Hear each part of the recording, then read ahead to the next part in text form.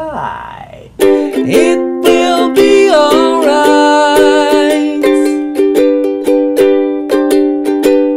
I'm sorry for neglecting my schedule, but some of you may know that I was out of town this weekend at a convention. Coincidentally, the same convention from which I derived my screen name last year. From Wednesday till yesterday, and I couldn't vlog while I was there. But now I'm back! And we must discuss what happened while I was gone. So Tuesday night I got this comment on my Sleep Talkin' Man video that just made me shiver with excitement. I followed its instructions, and sure enough, there was a link to my video on their blog. Overnight, I got 4,000 views. And I said to myself, this is madness! No, this is Lymanshire! Oh. Too late. Anyway, I got a suggestion that morning to apply for partnership on that video. Needless to say, I jumped on that. I mean, heck, I'm a poor college student, I need the money. But soon thereafter, I had to pack to go to Indianapolis for the convention. The next morning, I woke up around 5:30ish, went down to the hotel lobby, bought myself some Starbucks, and checked my email. My inbox was as full as I've ever seen it. It was unbelievable. I even started getting haters who have never come to Lymanshire before. Sometimes I forget the river of Decepticonia flows through Lymanshire. Anyway, I woke up early again Friday morning, ate Starbucks again, and checked my email again. My inbox was once again flooded, and I had trouble finding any time to get anything done to make that pile get any smaller. But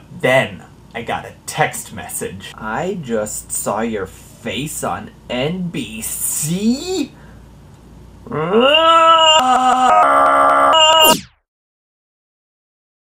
So yeah, that was pretty crazy. And I just checked and the video has recently passed 30,000 views. That's just nuts.